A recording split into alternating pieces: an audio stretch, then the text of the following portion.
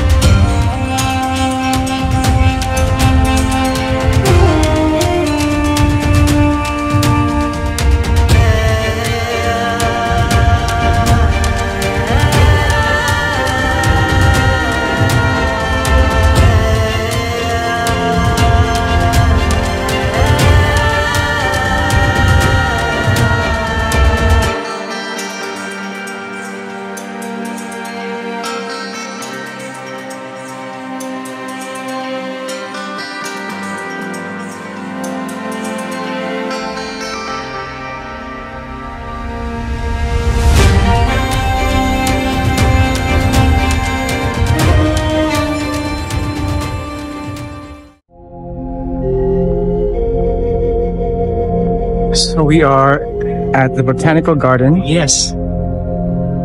Built by Lord Kitchener. It was formerly used as a place where the army would camp. And then after the army left, he converted it into a botanical garden, and he collected plants and trees from all over and planted them here. So you have, you know, things from Somalia, things that are tropical, and it really is beautiful, very peaceful. And this is as old as a century, over a century, right? Oh, yeah. 18 something. Something. Yeah.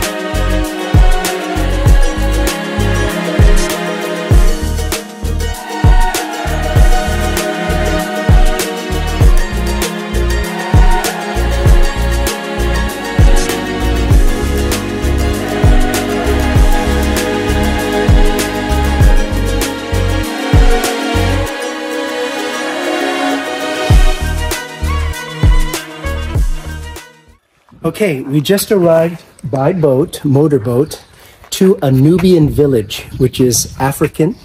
And so we are going to be seeing that aspect of Egyptian culture.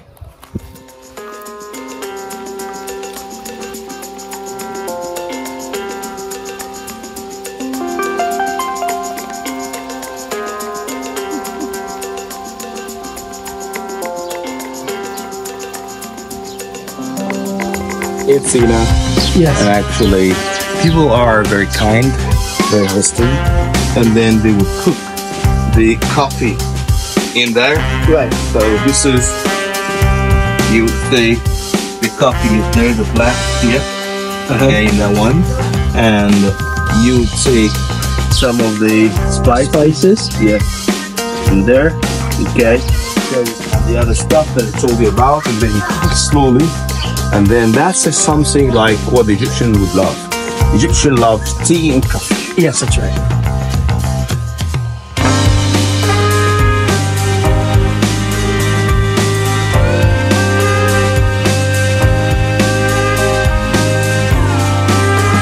That's the younger one here. So what is he doing there? More the Nubian culture, when they keep crocodiles as fresh in their homes, it keeps bad luck. Mom, or showers for the kids. Yes. Blackness? This is exactly say their house would look like. That's the kitchen. It's the house. Go and have a look. Don't feel shy. Feel afraid. You are very nice. Okay, and those are the bedrooms.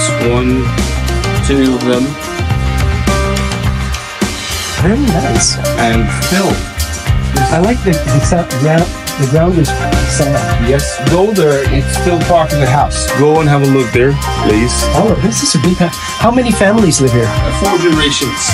4 generations? Yes. Wow.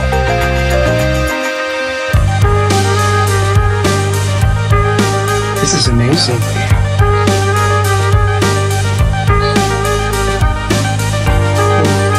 Yes, that's what they do. To make a living, they still some of their handmaids. Like the none of this house, he's a weaver.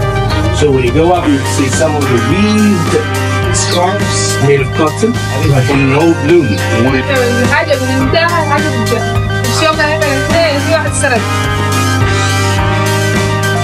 We're having tea.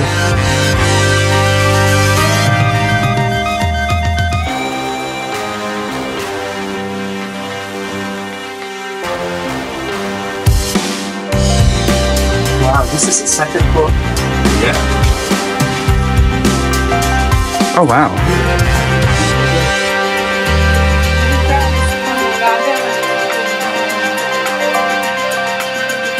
With the added convenience of a fan.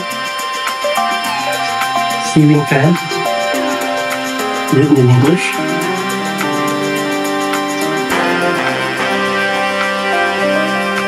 This is just like you walk in the garden.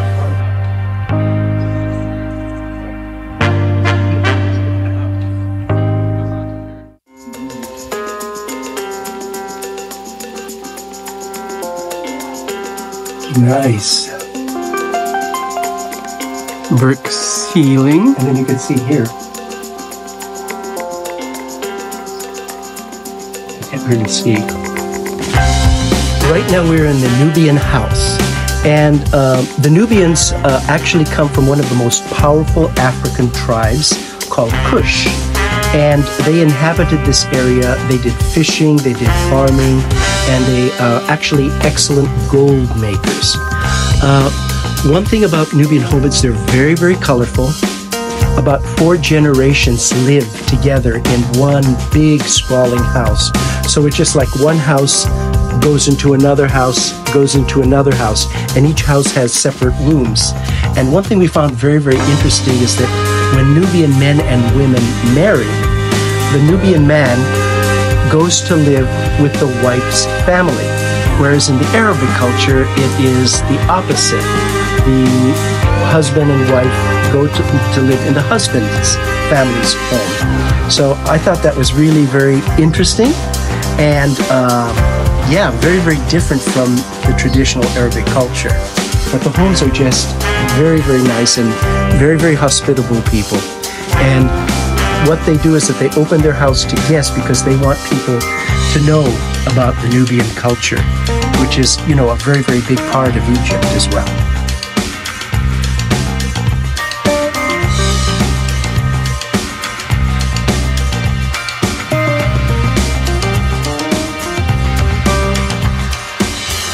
One more thing is that there's something like 45 Nubian villages right now, about like over 1 million of them, 1.8 million Nubians.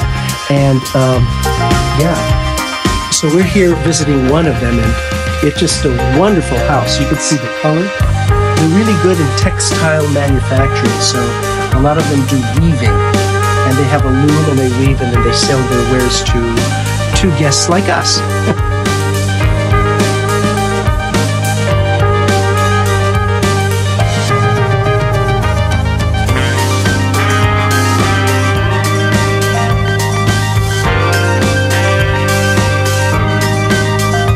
Okay, it's customary in Nubian homes to have crocodiles. So they have pet crocodiles.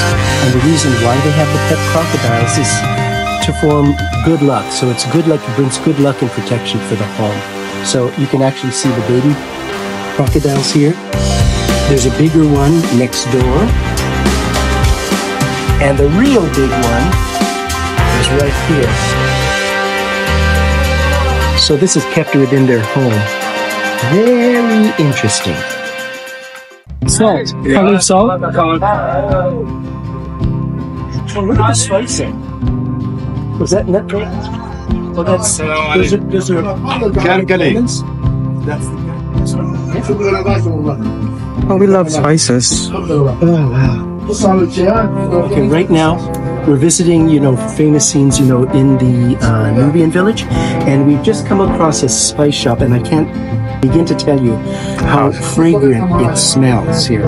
So this place is known for its spices. The Aswan region of Egypt is the spice capital of Egypt, and a lot of people from Cairo come down here to buy spices. This is a tea. This peach. Try it in your tongue. If you like something, tell me. I like this.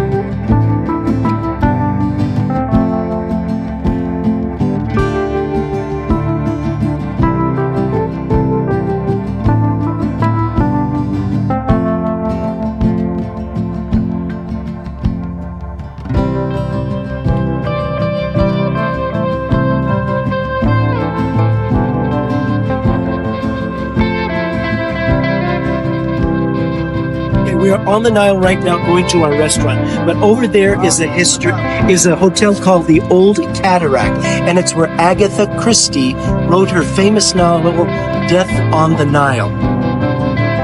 It used to be one of the palaces, summer palace of King Felucca of Egypt.